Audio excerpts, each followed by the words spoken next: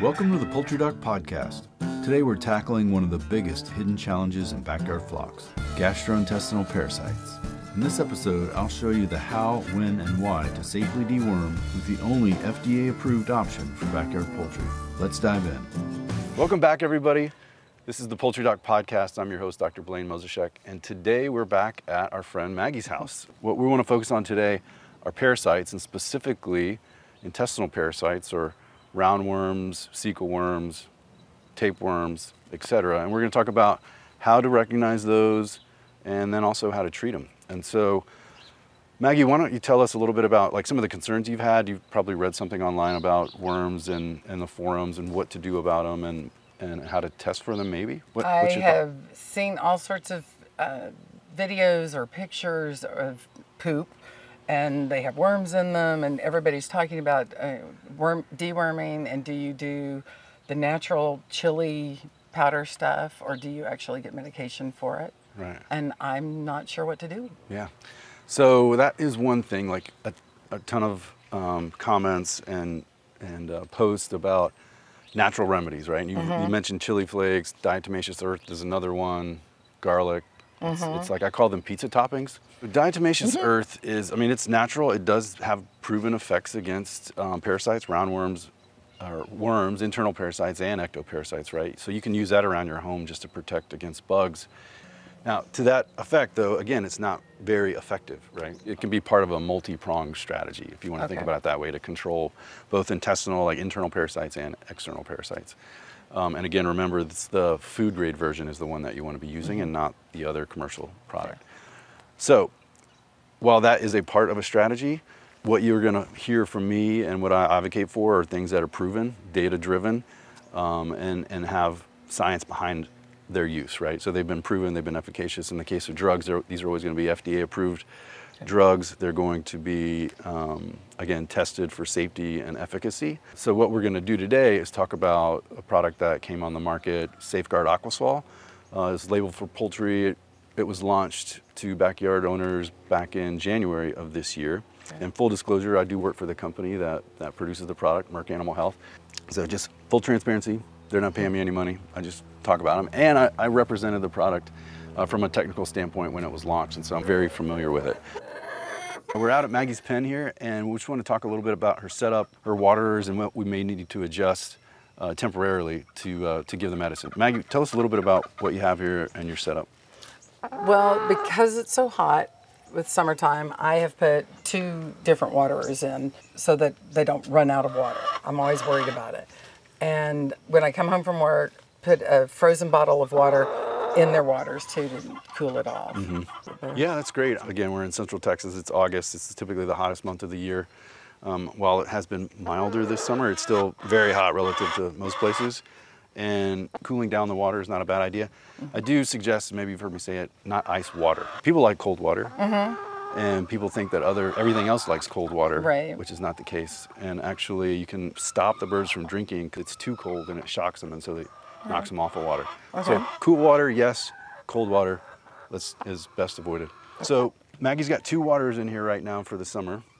But to make it easier on her, I'm going to suggest that she takes out one of the waterers while she's while she's deworming the birds.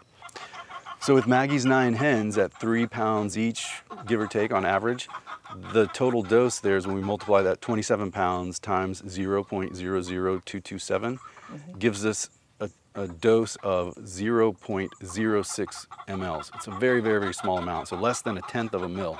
Now that number, what you get is the amount of mils per day that we're going to use to deworm these chickens.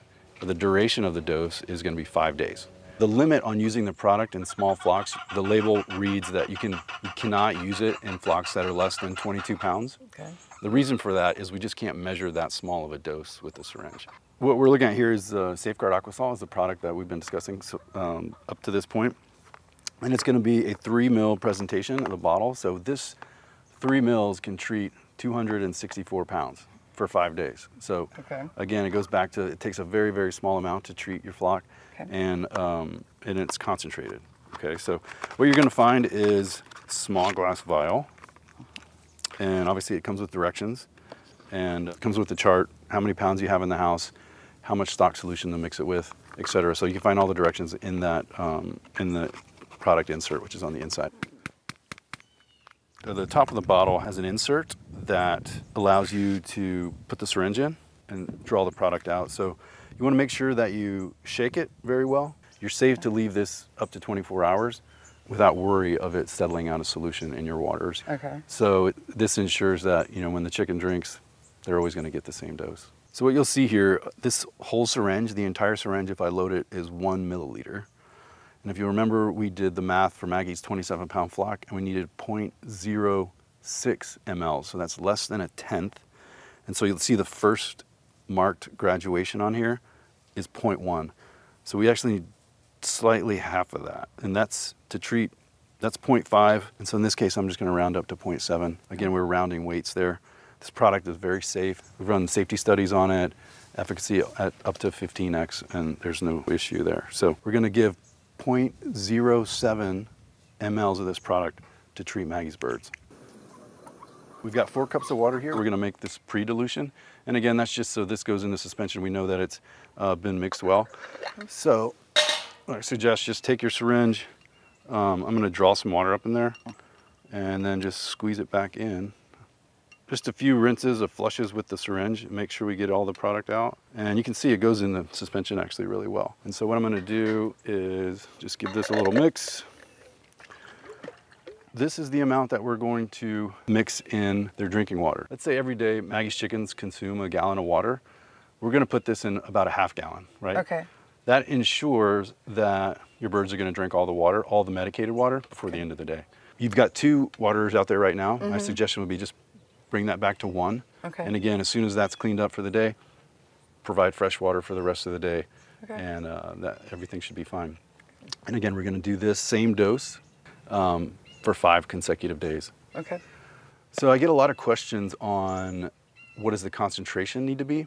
The concentration here is not important. When you take any medication, you're not concerned about the amount of water you drink with that particular tablet. It's all the same because the medicine you need is in the actual tablet. And that's basically what's happening here. We know how much water that bird's going to drink.